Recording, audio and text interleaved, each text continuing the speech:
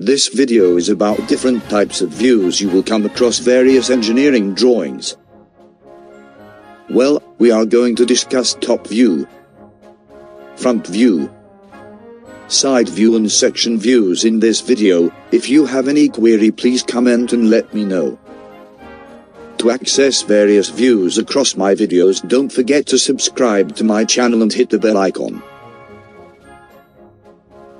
To start with, let us consider the object in the first quadrant. If you want to know more about quadrants, then check out my video named Geometric Dimensioning and Tolerancing 2.0. First, we are going to look at the top view. To get a better illustration, we are going to draw the top view onto the 3D model of the object, then place this view on the horizontal plane, and then compare this view with the view on our drawing.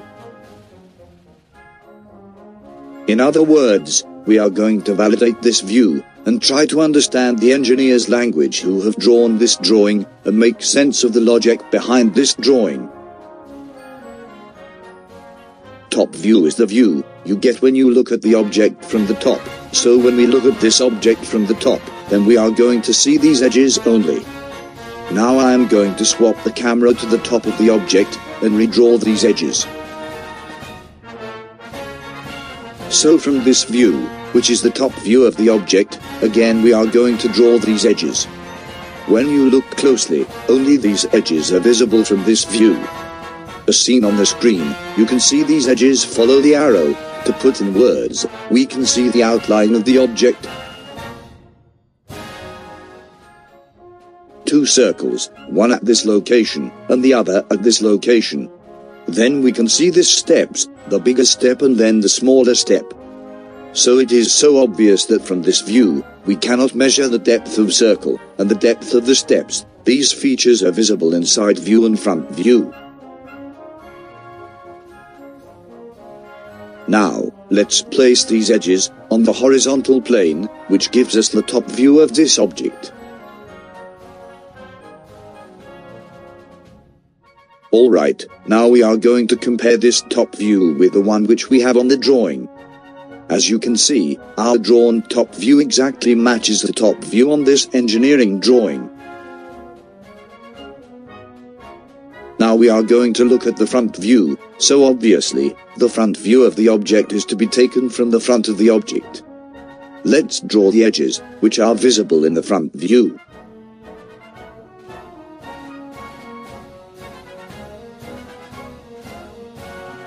Take note, this edge is although curved, in the front view, it will be seen as a straight edge, as illustrated.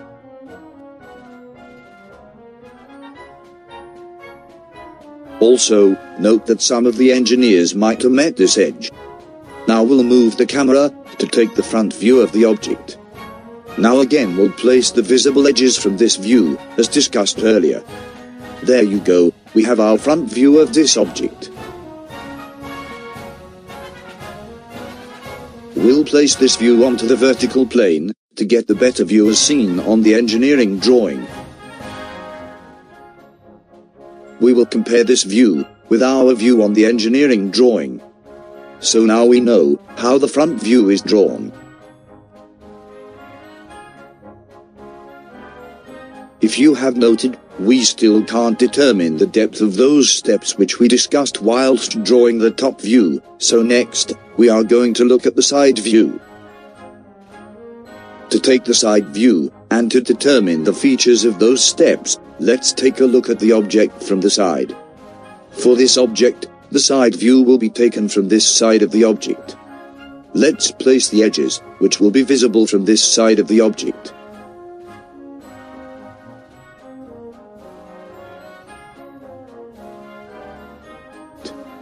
There we have all the edges visible from this view. Now taking a look at the object from the side view, which is similar to the front view, relocate the edges as illustrated on the screen. There we have our side view of the object, from which we can figure out the depth features of these steps. Let us place this view on a vertical plane, as seen in the engineering drawing. Now we will compare this side view with our side view on the drawing. As expected, it exactly matches with our drawing. Here we have our three views of the object, that is top view, front view, and side view. Most of the time these three views are enough to manufacture a part, but in some cases, these three views do not give the details of entire features of the object. For example, in this case, we cannot determine the depth of the holes from any of these three views, also some features which are hidden inside the object. So, to detail these features, engineers draw section views of the object, at locations which will give us a clear picture of all the hidden features of the object.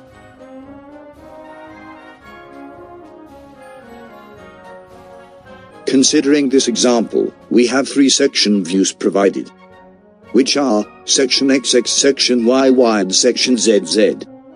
These views will give us details of features like depth of the hole feature and dimensions of internal features.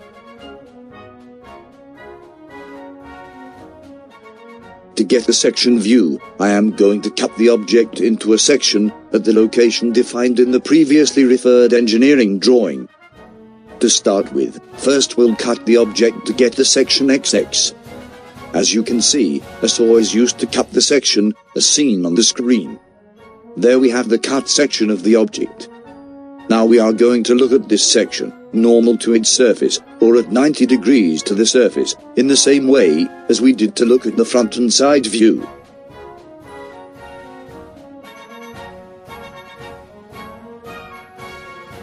Note that, in this view, we will see these edges of the object, and these hatch lines at an angle to indicate that it is a section of the object.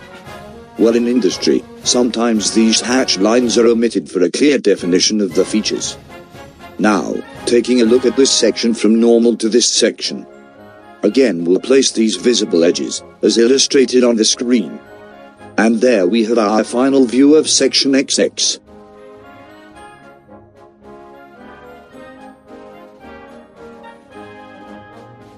We'll place this view on a vertical plane, as seen on the engineering drawing.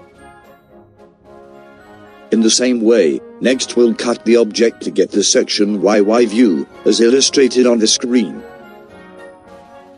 Now we will place the edges, which will be visible when we look at this section from a position normal to it.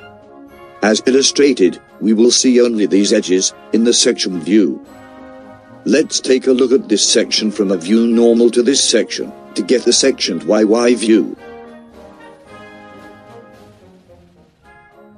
With these visible edges in place, we can see the final section YY view. Placing this view onto the vertical plane, as seen on the engineering drawing. In the same way, we had cut the sections of the object to get the previous two views, we are going to cut this section of the object to get the section ZZ as illustrated on the screen.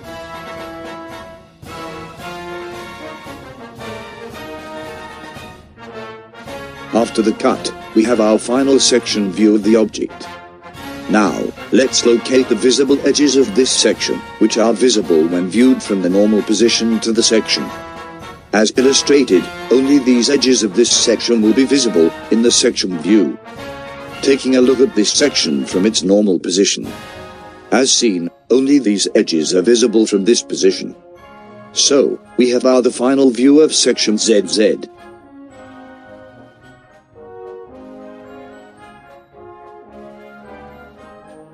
Placing this view onto the horizontal plane, as seen on the engineering drawing. There we have all the views of this object, which gives us all the information of the object. Hope the concept of top view, front view, side view, and section view is clear from this video.